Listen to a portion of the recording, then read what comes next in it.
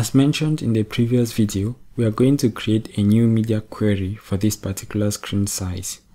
And at this width, we are going to hide the navigation menu and only reveal it when the user clicks on the menu icon, which we are going to also display in this position at this screen width. So let us go to our CSS file and scroll down to the section where we defined the previous media query. I'm just going to duplicate that existing media query and make sure I change the value to 756 and leave it empty for now. Like before, I am also going to copy all the header styles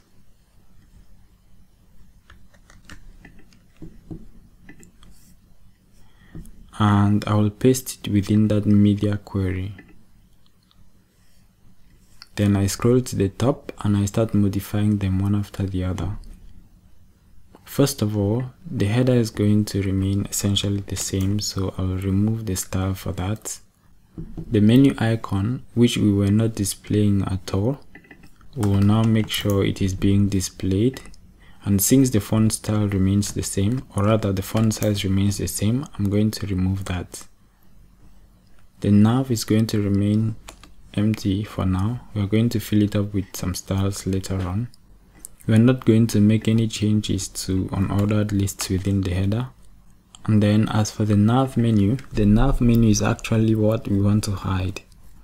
But before we hide it, let's reload the page and see how it looks. Okay, so our menu icon is displaying alongside the other two sub items in the header. If you take a look at the HTML, you will notice these elements include the menu icon, the logo, and the nav element. Notice that the other element, the third item within the header, is not the nav menu, but rather the nav element. And what we are hiding is the nav menu itself. We are doing this so that on smaller screen sizes, we will be able to display the search icon and the search bar. So the only thing that we will reveal when we click on the menu icon is the nav menu itself, because as for the search icon and the search box, they're going to remain on the header on smaller devices. So just to illustrate what I mean by that, if you go to very small screens, you will notice that the search box and the search icon, they remain on the small nav bar. Okay, so we will go to the CSS for that nav menu and do display none. When we do that and we refresh, it disappears and we automatically have our three elements arrange themselves in this order. And because we gave a justify content of space between to the header element, now its child elements are aligning themselves accordingly with space between them. Now what we want is that when the user clicks on the menu icon, we want that nav menu to reveal or to slide in from the left corner of the screen. So there's going to be an animation.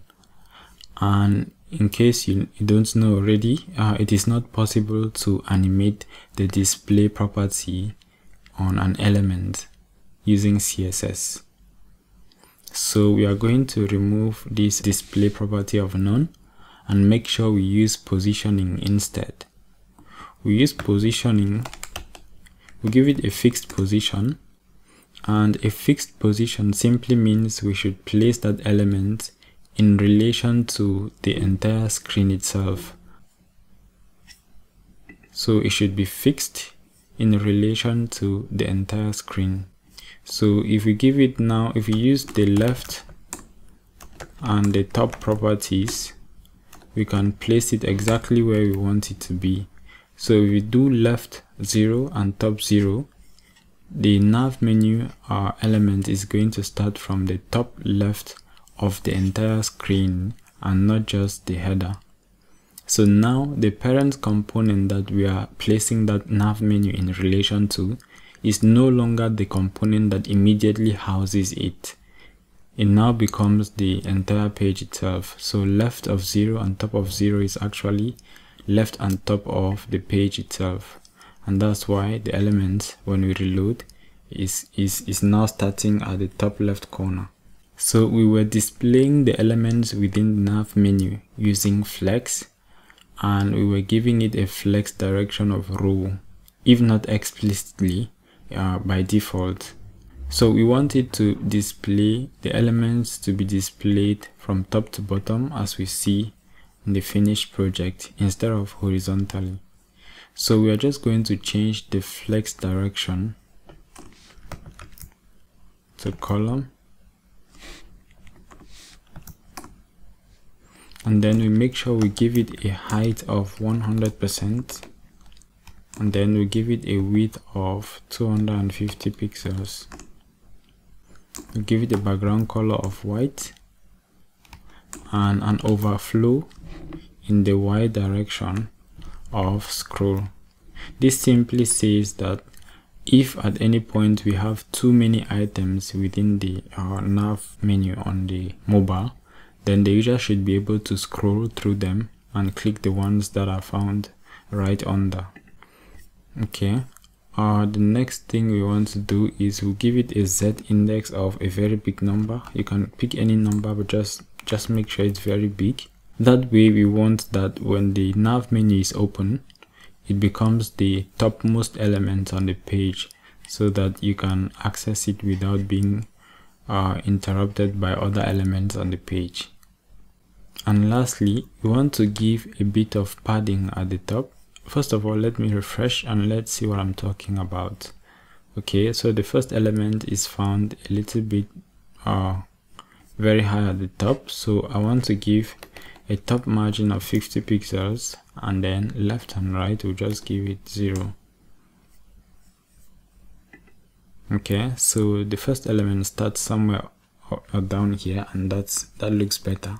Now these are elements, these link elements in the navbar have too much space in them, which was fine on the desktop, but on mobile we want to reduce the padding.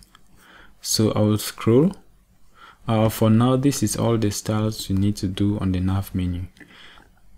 Now for all list, or rather for all link items within the nav menu, display is still going to be blocked, so we'll take that out. Text decoration will remain none. The color will remain the same. The padding top and bottom are a bit too big, so I'm going to remove that. And then we'll give it a padding all round of 16 pixels. Okay, refresh, and now it looks better. So the next thing I want to do is I want us to see how the drop down is going to look on mobile, because if you click on it right now, it is still going to be showing the styles we got from the desktop design. So for the mobile, we want it to just slide down and reveal all the drop down elements instead of being popping up as a kind of tooltip like we have on the desktop design. Okay, so let us fix this. We go back to our styles. We are not going to be hovering, so I'm going to remove the styles for the link hover. The nav icons are going to remain pretty much the same. And now the nav item itself, we are going to come back to this. Let me just indicate here that to be styled, because it's very easy to forget. So from the top down to this point we have already styled, so the next thing is a drop down. Okay, now the width, we are going to inherit the width from the parent itself, which is the nav menu. So the drop down is going to have the same width as the nav menu, since it is inside the nav menu. For the position, we'll give it a position of static. Now the difference here with a position of absolute is that we are basically unsetting the absolute positioning.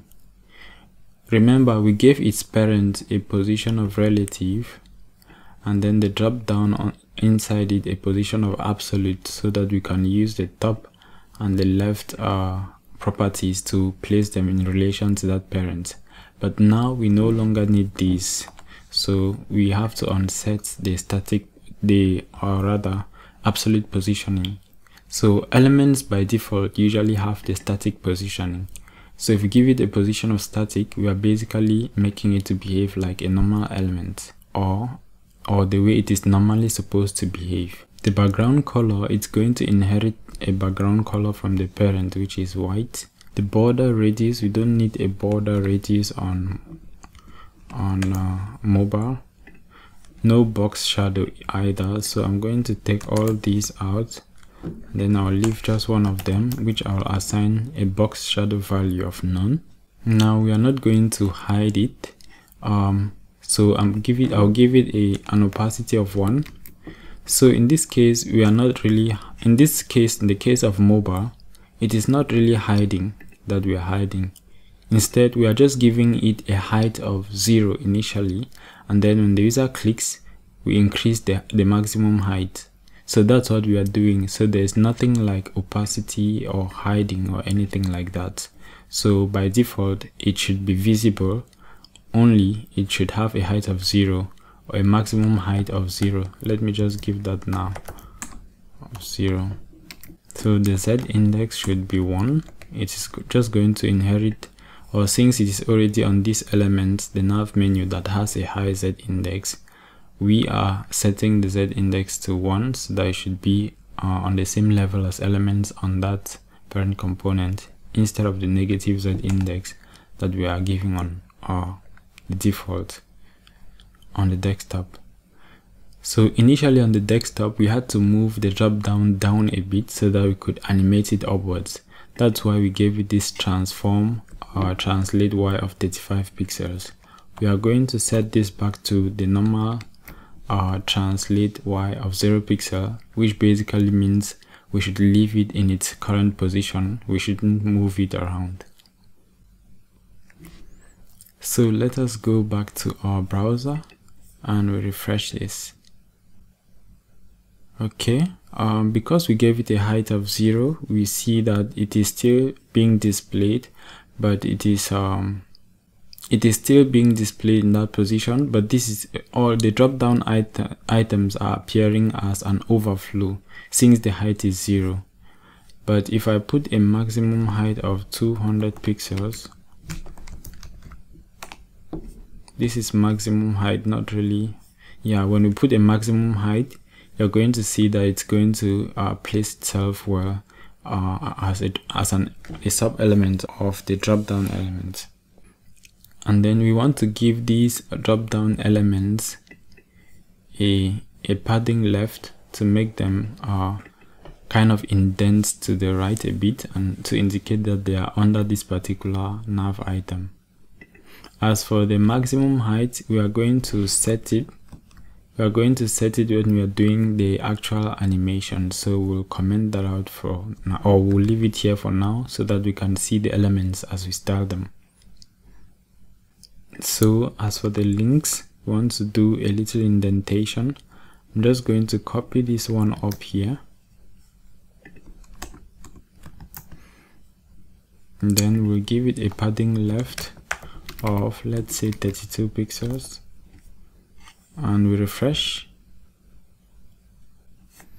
And something is certainly wrong somewhere. Oh, and that's because I only copied,